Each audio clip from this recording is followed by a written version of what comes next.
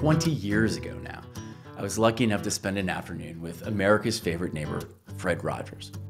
That day, Mr. Rogers said something to me that changed my life forever. "I feel so strongly," he said, "that deep and simple is far more essential than shallow and complex." In our new podcast, my brother Christopher and I continue the deep and simple conversation that we began that day and documented in our PBS film, Mr. Rogers and Me. In Friends and Neighbors, we talk with our own friends and neighbors about how they're cultivating depth and simplicity despite complex lives. In our first season, we met rappers, executives, soldiers, and more, each who left us with a sense of what makes them tick and what gets them through. In life, things happen.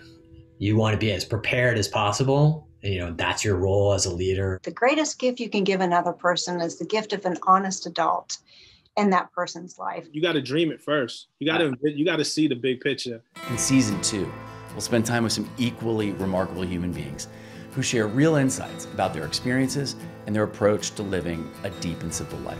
My thing was just like, let's change the stereotype. We have to champion one another. We can't stay on and up every moment of every day, and we go through tough stuff. I think oftentimes when bad things happen, you don't necessarily know why they were placed in your path, but the dots will eventually connect. Mr. Rogers often said, there's something of yourself that you leave at every meeting with another person. Join us on Friends and Neighbors and make that something deep and simple. Friends and Neighbors is a Wagner Brothers production. Starting Wednesdays in May, download our podcast on Apple, watch it on Facebook or YouTube, and subscribe to our newsletter at friendsandneighborshow.com.